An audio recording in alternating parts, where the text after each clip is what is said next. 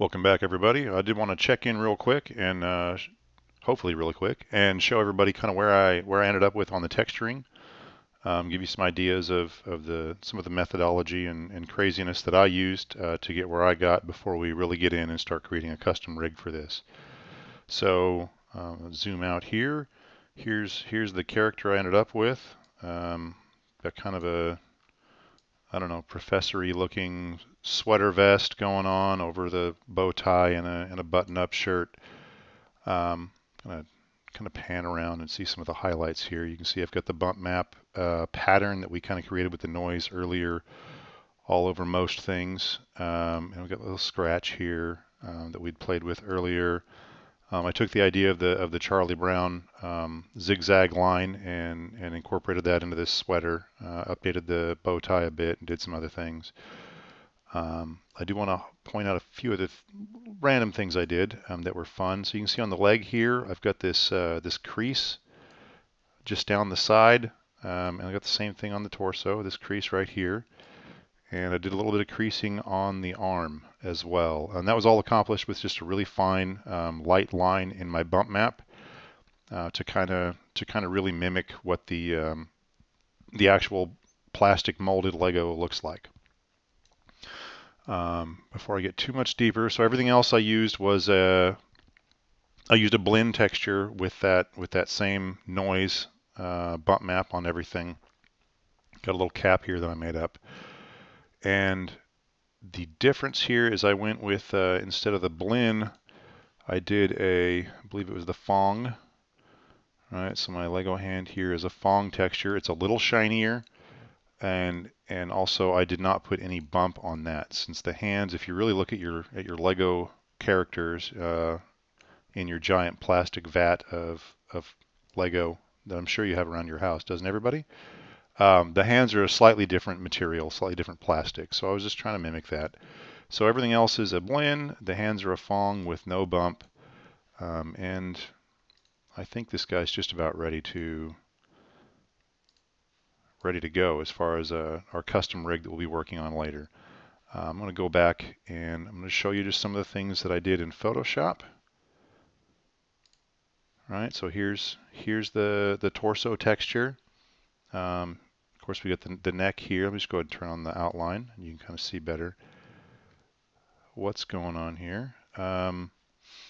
So this is all covered up anyway, and so I've got the collar and I've got the bow tie kind of hanging over, and just really, you know, kind of got a little OCD and a little creative, and had fun while the family sat around and watched Doctor Strange, which I'd already seen.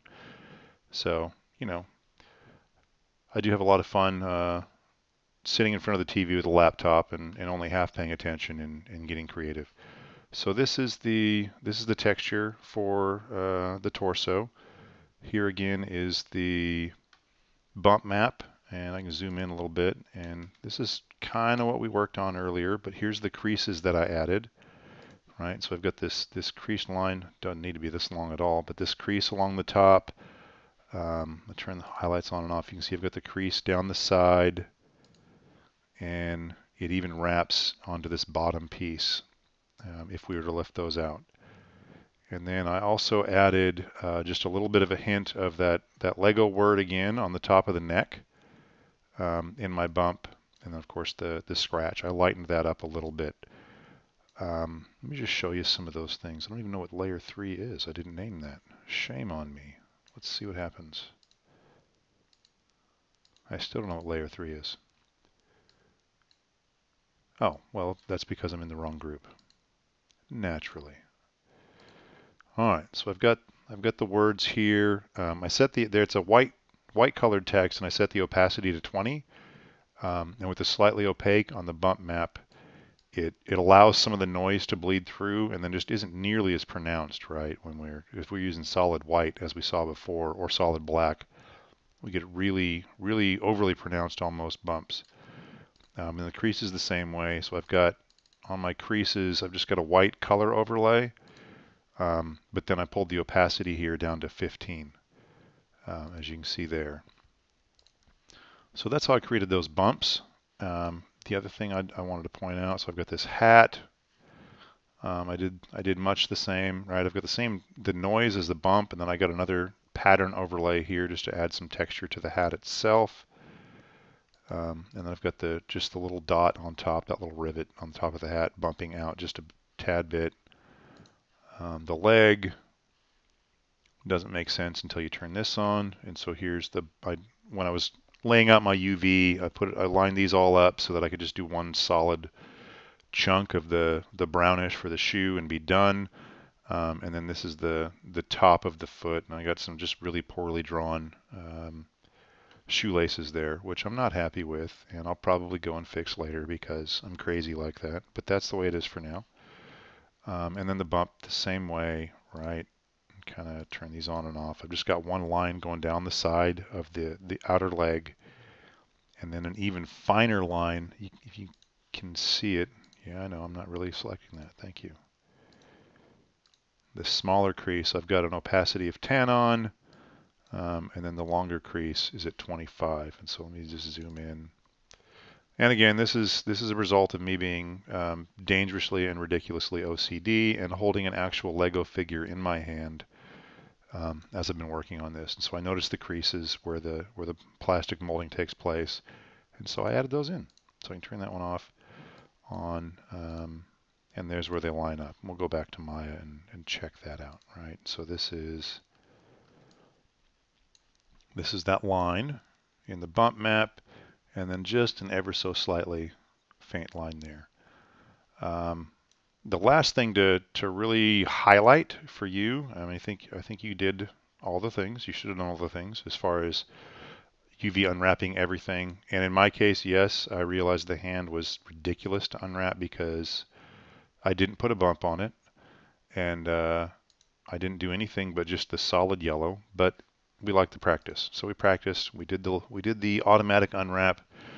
Here's where it is later if I want to give this guy, you know, a good glove, or, you know, somehow paint on there the classic used car dealer set of rings across his fingers, whatever that is. I've got it.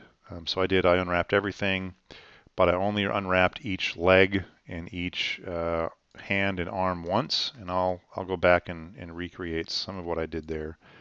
The arm was much the same, just a solid color with the creases here, right? So I just followed some of the lines that were already existing in the UV mesh itself, the UV unwrap itself, on the mesh itself as well. So I followed that line, and I used just a pencil. I'll show you a really quick trick with the pencil here. While we're here, show you some last tips and tricks. So I'm on my creases line. It's got a color overlay. That's cool. I've got my 25% opacity, right? But what I can do is if I got this pencil on, I can go ahead and I can, I'll just make a line out somewhere else. All right, or I can follow some of these lines, but I'm just going to show you the trick. So I can just click here, okay, and I've clicked, and you've got just ever so faint of a dot. Well, if I hold down the Shift key and then I click again somewhere, I get a straight line right from where I started to the next thing. All right, and so I can go crazy with this pencil tool, holding down the Shift key, going to a new location, and getting a straight line from the pencil. And so I'm going to undo all that because I don't really want all that in this texture. It doesn't, well, it wouldn't do anything because none of our UVs line up to that. But that's how I did the lines. I don't want that on. I want the outline turn on and off, right? And so I followed the outlines in the outline layer and just said, okay, I'm going to go up this way, click, click, right, shift clicked all the way over, and I got some nice straight lines that way using the pencil tool. So that's one little freebie trick that we're going to get out of today's rambling. And again, we're just kind of reviewing our work before we move on. The final thing I did was before I started unwrapping and remodeling almost, right? So for the arm, right, we've talked a couple of times, I had to add some more edge loops and things in there to make sure that they folded right, especially around this knee.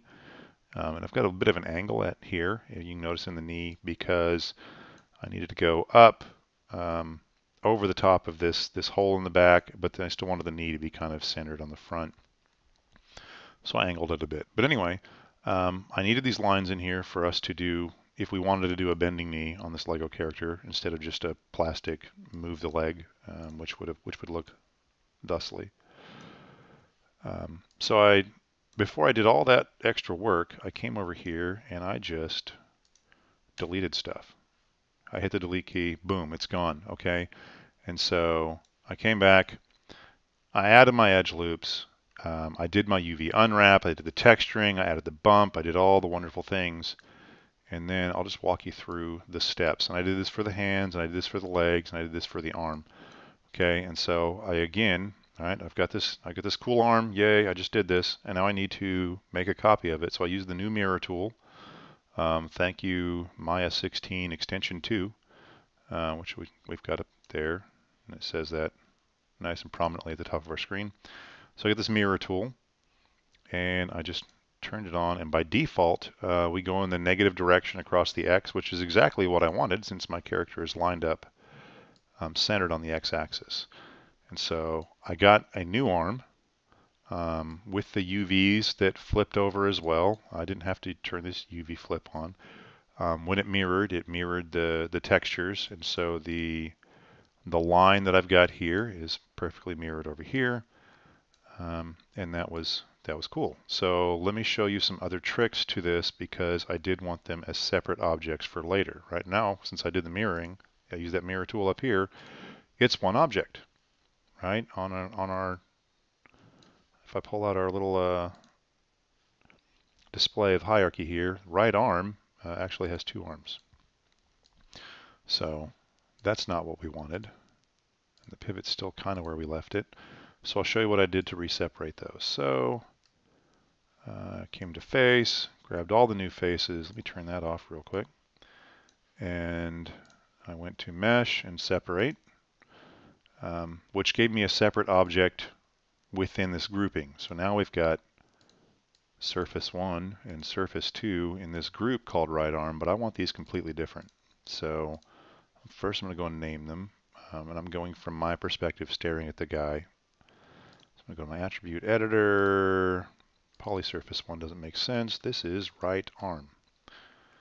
As it's on the right side of my screen, we can quibble about right versus left all day. And then this one is left arm. So cool. So I went and I renamed them. Came up here to the outer group, edit and ungroup, and this should drop them down to the bottom. There we go. But we've still got like this poly mirror, poly separate, all that jazz. So I did go ahead and delete all the history. So now they are completely separate entities, capable of their own independent thought. No, not yet, but we'll get there. And now the only problem I've got, now that they're all separated out, is when I separated them, my pivot point kind of reset to some weird, almost arbitrary state. It's not even quite the center of the screen. If I turn the grid on, it's back a bit. So before we get our skeleton in, I am going to want to move those and rotate those so I could do cool little poses for renders in the meantime. So I'll show you some cool things with the pivot that I did when resetting those. So first, let me grab the torso and hide it. And this is going to be display hide. They're all in the same layer right now, so I can't just hide the layer. And that's what that's what a Lego character with an empty stomach looks like. Ba-dum-bum. So now I've got my right arm. I can see where the pivot's at. And if I hit the D key, right, then I can move and I can rotate my pivot point and all that fun, and that's great. But you know what I can do? I can also just click on this highlighted face, and boom, it puts it right up there. It'll angle correctly according to the orientation angle of that face, and I'll hit D again, and I've reset that.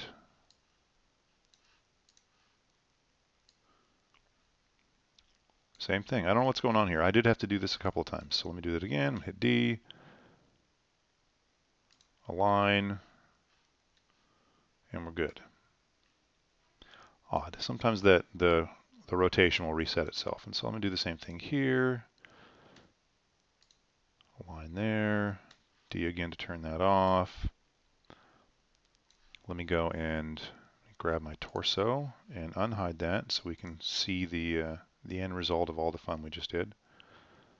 So I'm going to show the selection because I've got torso selected over on the side. I'll show that. Cool. I didn't go back and regroup my hands. We'll have to do that later. Let's just imagine that. Well, no, let's just do it. All right. Nah, forget it. We'll do it later. So I've got my arm, and strangely, the rotation reset itself again. So we'll just go back and we'll do the same thing. Okay, D. Anyway, now the arm rotates about like we want it to.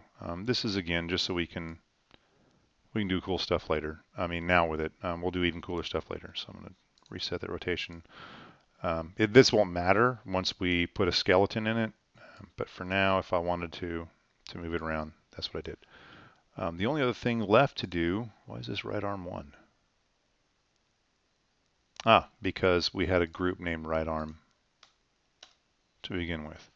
The only thing left to do is if we're wanting to be clean and pretty with our layers, check this out. I'm going to turn this off. Yeah, those things that I just separated and ungrouped, in the process they became orphaned in regards to layers. So I'll just go ahead and select those. Come over here to beveled and right click, add selected objects. Now they're all back. And here's my Boolean guy, and here's my other less detailed that we probably don't need anymore. But that's what I did. So now I've got all these independent pieces, right? I've got 2 legs, I've got hips, I've got 2 hands, 2 arms, a torso, a head, and even a hat, which I started with a cylinder with a rounded top, and then just started moving things around and scaling. But I'll take these apart real quick so I can show you some of the bump before we go. All right, so there's this hat. I set it on his head, on a copy of his head, and then did a Boolean. So it's got all the appropriate pieces so that it sits right on his head. And then here's this head, and there's that bump map that we were looking at earlier on the torso. So if you take a really hard look at your Lego figure, you'll see that it has some wording there too. And so just for fun, I put that in there. So move those back down with my Command Z. Everything should be good to go for the future. And I'm going to save the file. Anyway, that's where we're at. I hope you had as much fun texturing all the pieces and re-putting them back together. And we'll be starting up later this week with a custom rig for this guy or gal, whichever your character ended up being. We could conceivably, pull the arms out thusly and try an auto rig again, or even try an auto rig with the arms as they are now. I think we looked in our last video how that kind of got messed up, but there's some ways around it. But what we really want to do is for this next set of stuff, just to preview what's coming, we're going to create a fully custom rig, and we're going to try and get all of the pieces to just move with one bone, right? So it's going to be a lot less fluid and humanoid, and will kind of be that glorious mix from the Lego movies in between a fully stiff Lego character and a little bit of fluid movement that we might expect from a character. So, see you soon. Enjoy.